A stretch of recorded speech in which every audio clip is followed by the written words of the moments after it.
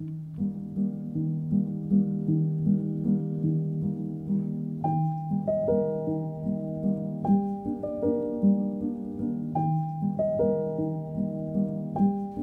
people watch the moonwalk, and in particular people who were alive at the time, people get very emotional. It brings up a lot of great memories.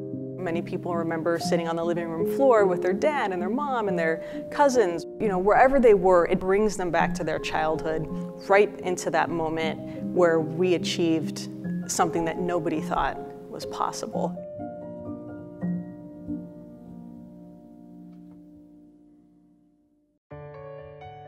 What we're selling are first-generation videotape recordings done by NASA of the Apollo 11 moonwalk. People are wondering, what's the difference between original? What's the difference between first generation? Original would be if you had a camera that had film in it. So say a Hasselblad, which would have had 70mm film, or what was known as a Maurer motion picture camera, which the astronauts also used, that had 16mm film in it. The camera that took this footage was specially commissioned by Westinghouse. It was a live broadcast type camera, so there was no film in it. When the signal was sent back from this television camera on the lunar surface, NASA recorded that data onto 45 slow scan tapes. And then those tapes were then scanned onto what these are. So there really is no such thing as an original per se, but rather a first generation recording of those signals.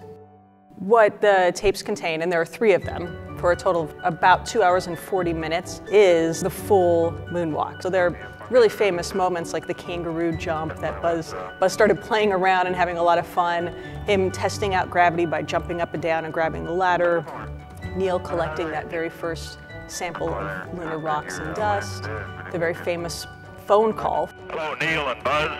I'm talking to you by telephone from the Oval Room at the White House.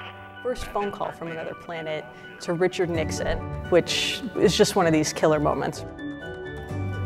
In 2008, when NASA was gearing up for the 40th anniversary of the moon landing, NASA went to retrieve these 45 tapes with the slow scan data on them and discovered that they had in fact erased the tapes and re-recorded over them. That was the highest quality, super detailed video of the moonwalk. So what the world actually saw on live television was a very low quality version. And every time that data was transmitted, bounce, bounce, bounce from station to station, the image was degraded more and more and more. The only people to actually see the original image was Mission Control in Houston. That's who saw what was on these tapes. Everything else was again degraded, degraded, degraded. So this is the highest quality existing footage that we know of.